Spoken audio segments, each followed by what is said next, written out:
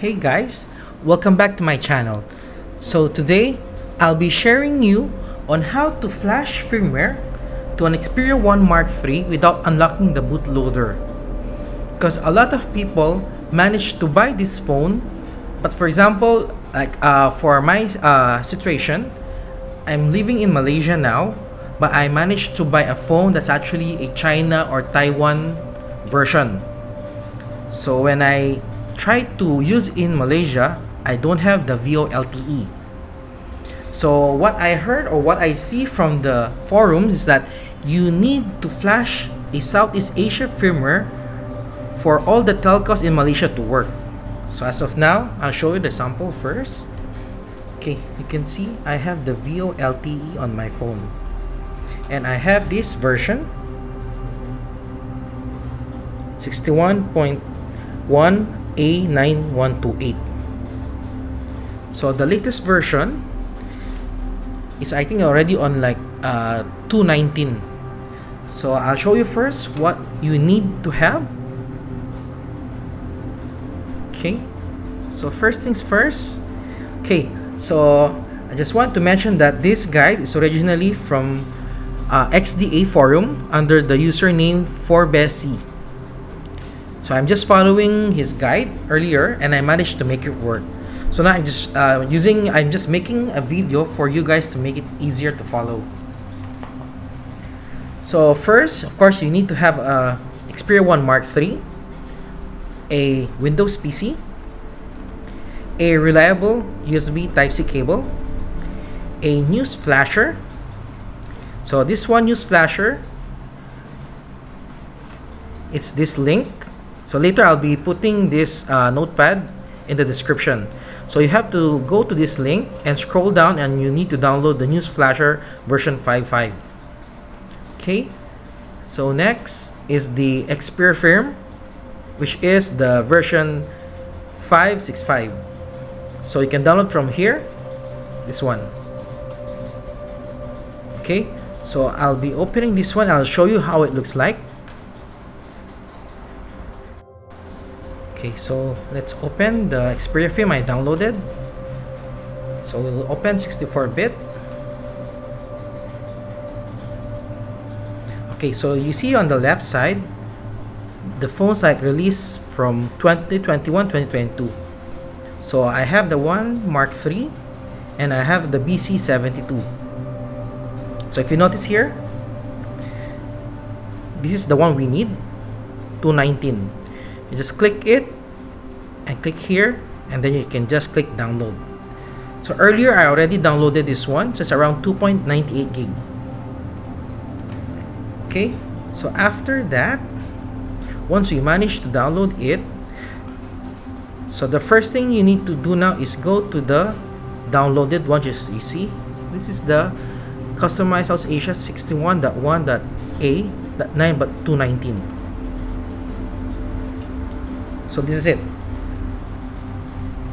So I suggest those who are transferring from a different firmware, you just go and delete everything, meaning you have to back up first and do this one.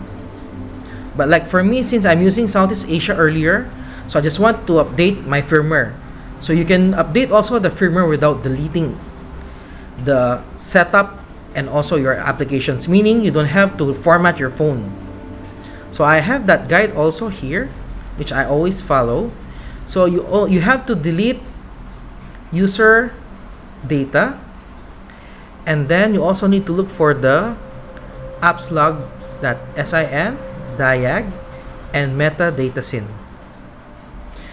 So if you're going to do the first time from different firmware, like for example Hong Kong firmware, going to Southeast Asia, then you don't have to delete any of those. But like for me, I have to delete those. So I'll do first the deletion. So let's look for the user data, this one. Okay, next one asking now is appslog, this one. Then diag.sin, or this diag. and the last one is the metadata. Okay, so means after I deleted those, I'm coming from Southeast Asia and update, because after you do this one, you won't get any OTA. So you have to do this one manually every time they release one. It's a good thing because you have this option now to do, and you don't have to delete anything or reset your phone. So first things first, we need to do is we need to go to the path where the firmware located, and we have to set this one. Okay, so cmd. Normally I run as admin just to be sure.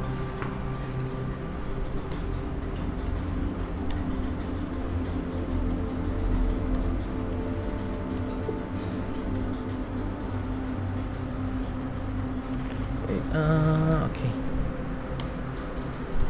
cd documents, cd Xperia, cdx1, cdx.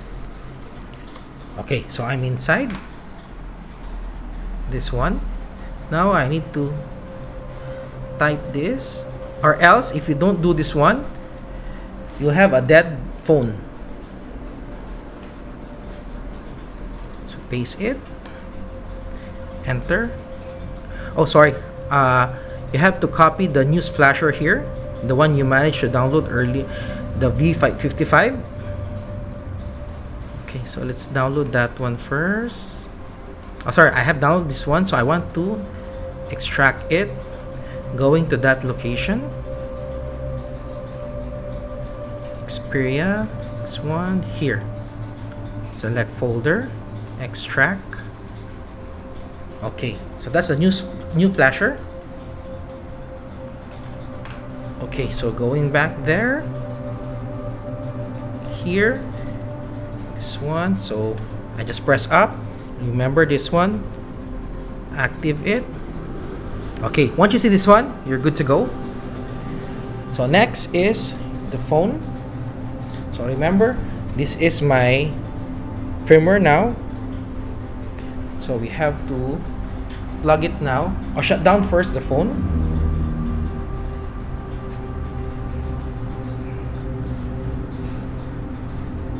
Okay, now you have to hold the volume up and plug it to your laptop, and then you will see a green light here, meaning you're already on called one flash boot mode. Okay, I plug it now. Keep on holding. You see the light there? Okay.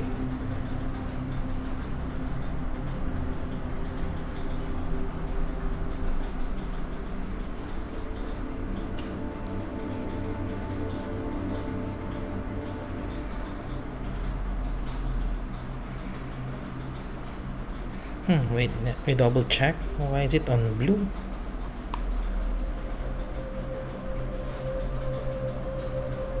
Oh, sorry.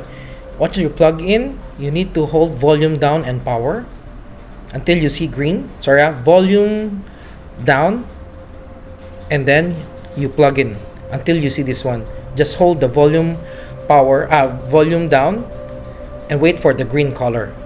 Okay, so once you see this one, so now you go back here. So don't close this one.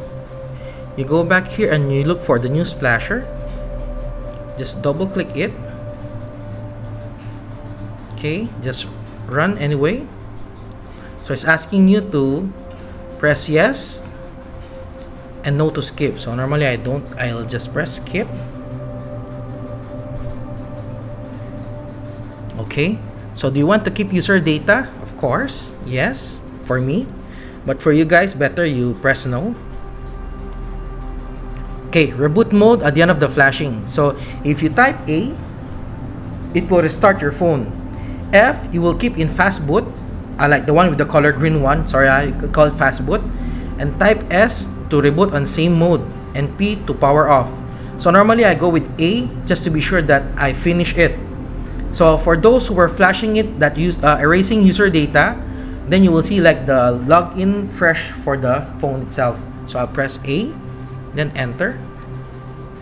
So another question here is you want to dump trim. For me, it's no. Then press enter. Then it will start pushing already the firmware. So I'll be cutting this one, then later I'll be going back when the flashing ends. Okay, so it's just finished. So now you see the phone is restarting, and you can see here set slot A active. If this one is on set B, then you have to do a lot of things just to make your phone alive. So we're just waiting now for booting up. Oh, I forgot to mention earlier, so while waiting for the phone to boot up, you have to download an ADB one, or else you will see an exclamation point on this part. So you need to have that one for the fast boot to work. So you have to download the ADB one. Okay, where was that? ADB setup, so that it can detect your phone. Okay, so my phone boot up already. Okay, let's try to log in so I can show you.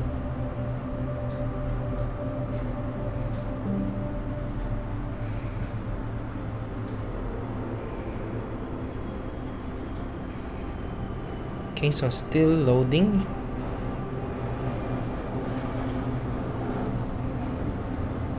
So this one, after it shows finish and your phone boots up, you just press any key to close it.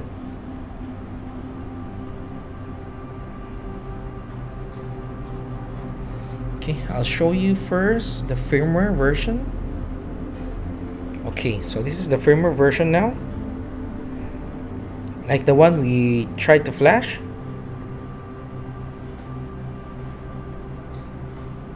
Okay, so I'm waiting now for this phone to get the signal.